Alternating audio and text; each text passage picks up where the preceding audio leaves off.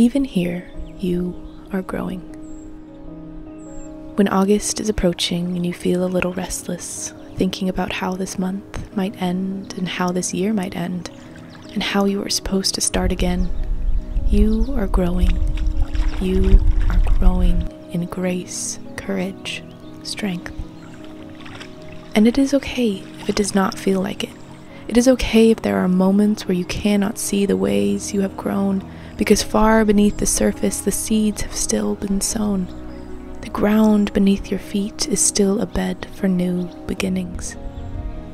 So much is changing around you, but you are changing too.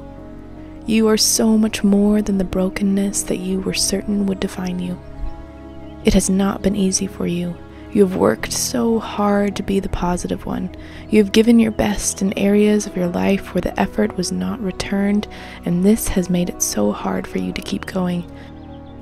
And there have been days where you were not sure if it was possible, but after everything, here you are, just a little stronger, holding on a little longer, and you still found room for hope. So take heart. Breathe deep. You are still becoming who you were meant to be. Let July be July. Let August be August, and let yourself just be, even in the uncertainty. You don't have to fix everything. You don't have to solve everything, and you can still find peace and grow in the wild of changing things.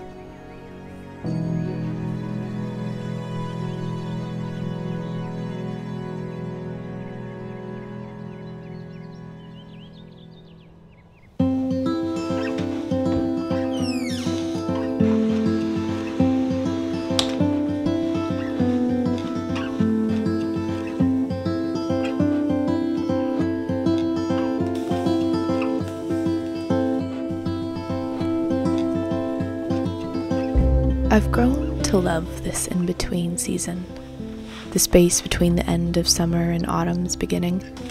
It reminds me to slow down and remember to be present, truly being in the only moment of time that exists. When fall begins, I often feel overwhelmed and like I'm running out of time with all the things that need to get done as a business owner for the busiest time of year. But this sweet, quiet, in-between month of August whispers out to me that everything will get done in its own time. There can only be so much we can do to prepare for the future, so I'm reminded to take a moment to stop, breathe deep, and be present in the moments I am experiencing now. There is so much magic to be found in the in-between, in the waiting. So as we approach a new season, let us relish in each moment we are given, the quiet, the ordinary, the daily moments that make up this beautiful life that we have, enjoying every drop of what each season has to offer us.